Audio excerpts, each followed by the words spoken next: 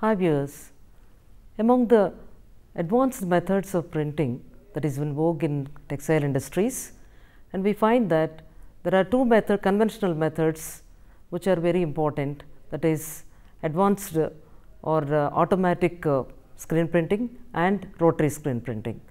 These two we have already dealt in the previous classes, and today we will learn about the digital fabric printing.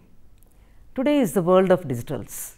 The textiles and apparel sector could witness paradigm of changes to produce qualitative product, speed up their production and effective management practices through introduction of computers. One of the most revolutionary developments in the textile industry in recent years is the introduction of digital textile printing. It has opened several opportunities to speed up the production, to meet the growing demand, enhance the quality of the product and address the water and environmental issues by reducing the water consumption and thereby reduce the pollution. This process was patented in 1968 itself, but due to the costs involved, the industry has not adopted the same. But due to the environmental protection issues, the manufacturers are in favor of digital printing on textiles. The developments that occurred in the last few years have opened several opportunities in the field of digital printing. Digital textile printing is similar to printing on paper with a computer printer. Using this simple technology, anything can be printed on fabric with ease and greatest precision. As per the industrial records, digital textile printing is contributing to 1% of global demand for printed textiles, which may grow to around 10% in next 5 years. Few European countries, especially Italy, Turkey and Spain, along with Brazil and India, have incorporated digital textile printing, reducing their production on regular screen printing or rotary screen printing. The digital technology has already become an attractive choice for major textile applications of printing apparel fabrics, home furnishings, textiles for interiors, technical textiles and point of purchase displays, signage and so on. Digital textile printing is considered as next generation printing, as it is entirely different from the conventional method of producing prints on fabric. In India, the textile industry is embracing textile digital printing technology by creating and printing novel designs on sarees and dress materials to meet the demand both from the domestic as well as the international markets. Now, we will see what are the advantages, why people are going for it instead of going for screen printing and rotary screen printing, which are much faster. The digitally printed textiles have high quality of the print with high resolution, fine patterns, flexibility in printing and unlimited color combinations. Very bright prints are possible in digital printing. Unlike rotary screen printing, there is no restriction for maximum number of colors.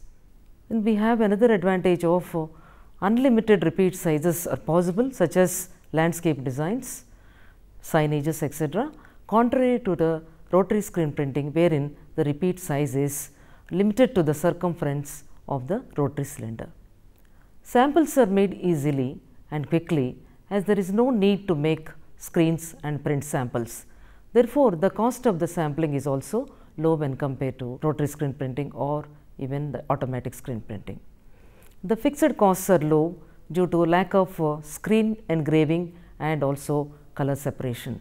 Otherwise, the costs are too high in case of rotary screen printing and even the screen printing, because the screens have to be made and even the cylinders have to be made independently for each color, and in this case there is no need of making any cylinders or any screens, and the time is also being saved over here.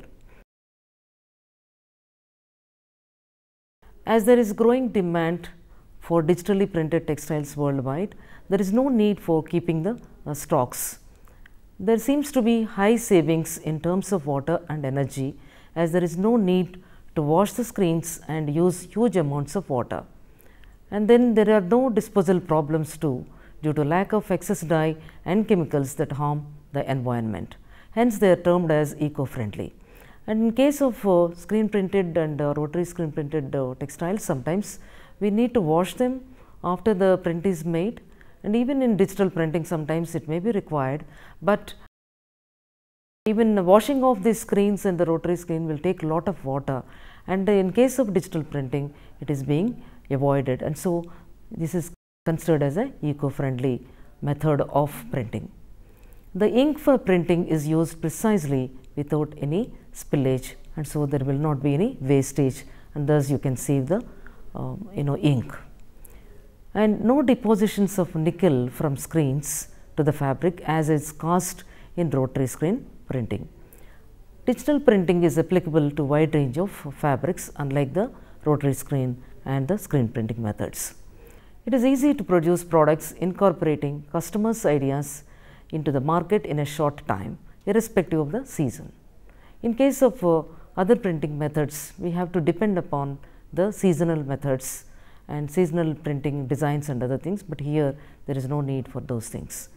And flexibility in customizing and personalization of digital print requirements of the customers, especially in home textiles, can be taken care of. Fashion designers can print low quantities, increase in number of niche products, hence more creativity in apparel industry is possible.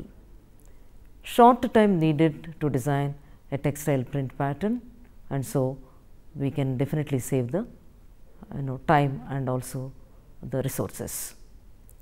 And having seen the advantages of the digital printing, we will see what are the drawbacks in this particular printing method. High speed of printing is not possible at present, even though digital printing companies are trying to address this drawback. Since there is no need to make screens or cylinders, the time spent on these is used for making the continuous printing. The manufacturers are able to produce now at a shorter time just because there is no backward time that is spent on this, and so they are able to produce and they are able to meet the demands in time. The cost of printing is another limitation at present, but it may overcome in near future. And let us see how the process will take place. Digital printing process, that is fabric printing, it is a process of transferring an image or design onto a fabric using a large format inkjet printer. The process of digital printing consists of few steps like the other printing methods. The raw materials required for this printing process are: one is the fabric. The type of fabrics suitable for digital printing depends on the surface characteristics of the fabrics.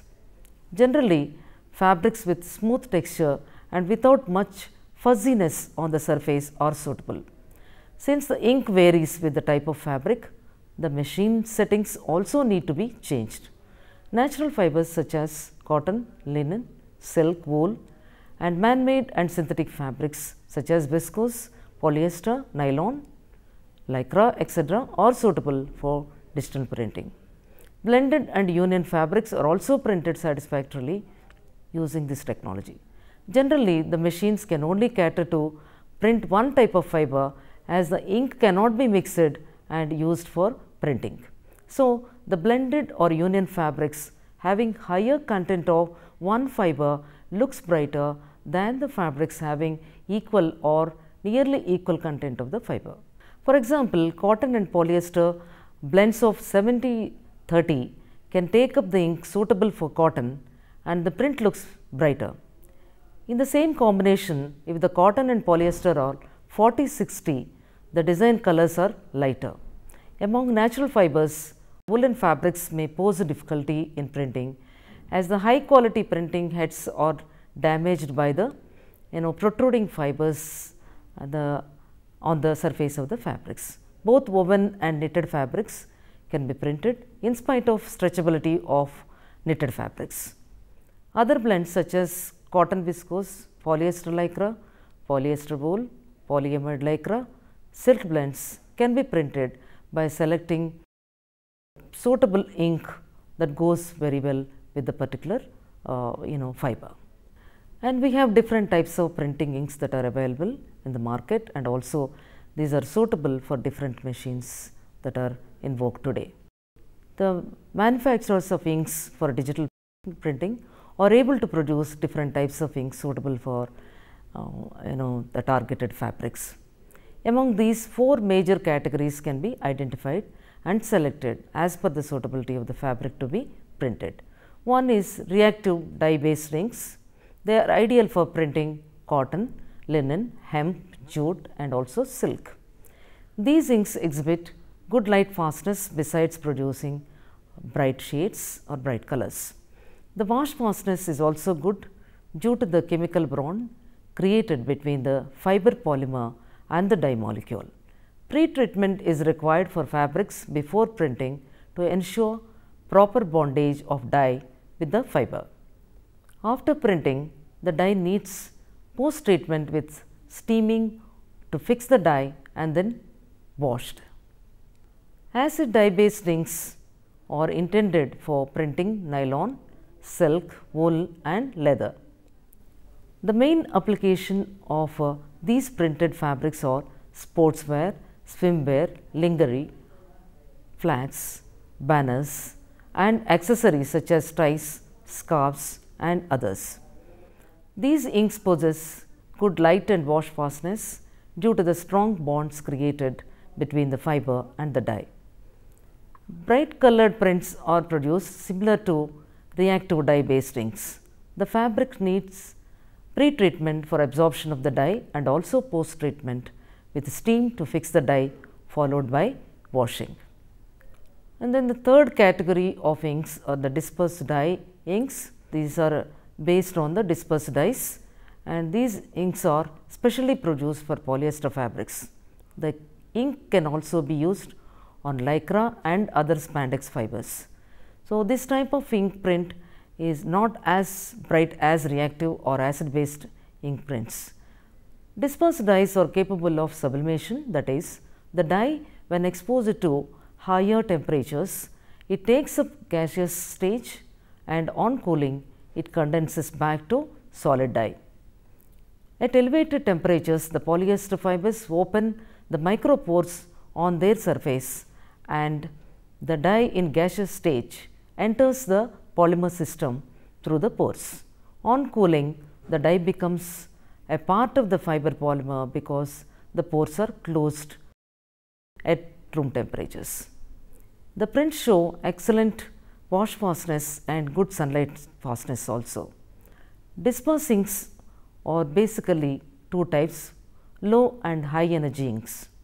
Low energy inks have good light fastness and can be printed on paper and transferred to the fabric or can be printed directly on polyester fabric and then heated in an oven or transfer press. High energy inks can be used for outdoor print application due to their excellent light fastness such as lawn furniture, tent displays. The inks are directly printed on fabrics and fixed by dry heat. And the fourth category of inks are the pigmented inks. These inks contain pigments and not dyes for coloration. Resins or binders are required to fix the dye on the surface of the fabric, as there is no chemical reaction or bondage that occurs between the ink and the fiber. This allows its application on wider range of fabrics and end use performance. Since resins are used in the ink, the pigment content may become less and so the prints may not be bright even though the wash fastness is good. If resin content is less, it produces bright shades, but the wash fastness may be moderate. The excellent light fastness of pigments is an added advantage for its use on outdoor fabrics, and the proportion of the binder and the pigment content should be carefully chosen based on the type of fabric and the end use. Simple UV curing or exposure to heat is required to fix the ink on fabrics. The fabric feel should not be altered after printing because it may become little thicker, so that may be altering the feel or the handle of the fabric. And so, the proportions when you take the resin and the pigment, you should take care of not to have much of resin. It will add to the thickness of the material. The chart here shows the applicability of these inks to various fabrics, and here you can see that there is a disperse, reactive, acid and pigment type of inks, and we have here cellulosic fabrics such as cotton, linen and ramie, and protein fibers like silk and wool, synthetic and man-made fibers like polyester, nylon, lycra and rayon. And so, we are showing here the type of ink suitability on the fabric. So, for example, we have a disperse dye and which is suitable on polyester fabric, and reactive dyes are suitable on cotton, linen and all the ramie and also silk, and whereas acid dyes are suitable on silk, wool and nylon, and pigment dyes we can use on all fibers.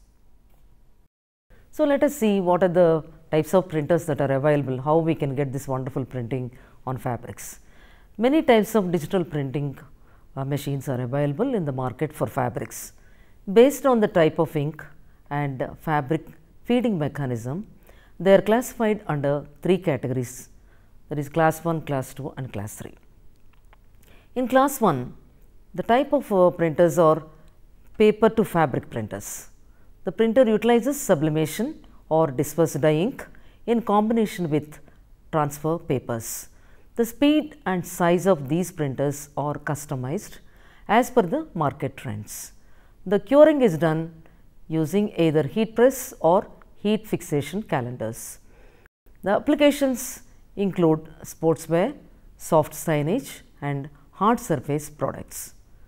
In case of class 2 printers, these are classified as direct to fabric printers.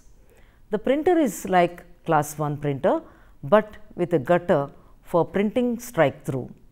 The ink used here is a sublimation again or a disperse dye that directly prints non-stretch treated polyester fabrics. Curing is done with a roll fixation calendar. The applications include banner printing, sportswear, signage, cut pieces of apparel manufacture. In case of class 3, these printers are designed to cater to stretchable fabrics. As it needs to cater to the stretchable fabrics, feeding system has been developed to make sure there is minimal shift in the fabric as it is fed through the printer. 2 stretch fabric feeders are mainly present. One utilizes a blanket or conveyor belt that contains glue on the sides to hold the fabric in place without much stretch during the printing process. The second type is through a roll fed device with a pressure roller. Both of these mechanisms work well, but it depends on the speed of printing and the type of printer. For low priced printers, the speed is low, that is around 20 to 50 square meters per hour. Depending on the model, a roller fed device is required. For fast printers with speed of 200 to 400 square meters per hour, the blanket type of feeding system is required. Synthetic and natural fiber blended fabrics with more stretch can be printed with the use of class 3 type of printers. Let us see what are the types of inkjet printing that are available. This term inkjet printing is used to describe the process involved in directing individual ink droplets onto the substrate, maybe a fabric. Broadly, there are 2 basic processes. One is drop on demand thermal and other one is the drop on demand piezo. The principle behind the drop on demand printers is very simple. When the machine control mechanism signals the inkjet head to fire a droplet on a substrate, maybe a fabric, it releases one droplet. One signal stands for one droplet. Both the methods rely on strategically placing drops onto the media, maybe it is a fabric. The way the drops are dispensed from the inkjet cartridge nodules makes the difference. In case of thermal DOD inkjet printing, it works by heating the ink inside the print cartridge to about 400 degrees Fahrenheit. The expanded ink travels from the cartridge reservoir, passes through a microfilter to remove any suspended particles that clog the nozzles to the inkjet channel. While printing, the thermal heaters heat the ink in the channel, causing it to expand and shoot through the jets. The thermal heater cools and the vacant ink channel are replenished with filtered ink. The cycle repeats to around 6,900 times per second if required. The major difference between both the methods lies in the type of cartridges used. Thermal printers use disposable cartridges that contain both the ink supply and print head. And these cartridge driven units produce excellent print quality at 300 to 600 drops per inch, but can tend to produce slower print times. In DOD, piezo uses a permanent print head in contrast to thermal printers. The technology is based on piezo crystals that change the shape and squeeze the ink chamber. An electrical charge is applied to the cartridge nozzles and excites a small piezo crystal inside the chamber. The stimulated crystal changes its shape and squeezes the ink chamber, expelling the ink forcefully from the nozzles onto the fabric surface. The other method employed is the continuous inkjet fabric printing method. In this method, the ink is constantly pumped out through a nozzle attached to PZT material, which generates an inkjet. The nozzle shakes when electrical power excites the PZT material, breaching the inkjet into droplets and allow it over the substrate. So, we have seen the inks and the cartridges that are available that are used for the printing method, and let us see what is the software that is being adopted for this kind. Software applications in digital textile printing, they are the color management system and raster image processor, that is RIP is required, and we also require a printer driver software and also a design layout software. And it is being produced by different companies, but these are the major softwares that are required for digital printing. And let us see now what are the steps in digital textile printing. The first step in this is the design development. Whenever we want to go for printing, we have to look for the design. So, the artist creates an image in any graphic design mode such as Adobe Illustrator and formats it as a tagged image file format or TIFF file. This file format is preferred by artists as it stores all the details of the image than JPEG format, even though it takes up more space than the JPEG images. Alternatively, the existing artwork or original drawings of the artist can be scanned and used as an image. The image options are endless. It can print anything on fabric, plastic or film or any other material. So, then another next step is the pre-treatment of the fabric. So, the fabrics are pre-treated to get ready for receiving the dye. The type of treatment depends upon the type of fiber present in the fabric. These pre-treatments are required even for other mechanical methods of printing. For better absorption, the fabrics are sometimes padded with the required chemical. Then coming to the original printing process, once the pre-treated fabric is ready, it is fed through the printer by one of the two mechanisms furnished in the printer. The design or image is printed on fabric in the form of tiny droplets. The fabric is then finished using either steam or dry heat to fix the dye. Then it is washed, dried and calendared. So far we have seen how the fabric is digitally printed. That means, we have seen what are the types of inks that are present, and we have seen also the machines required for this kind of printing, and also we have seen how the process of printing takes place in the industries. And so, this particular digital textile printing, it is in a growing market and will continue to grow as a viable mainstream option in textile printing. It may take over the conventional printing in near future due to eco-friendliness of the process and the brightness of the print.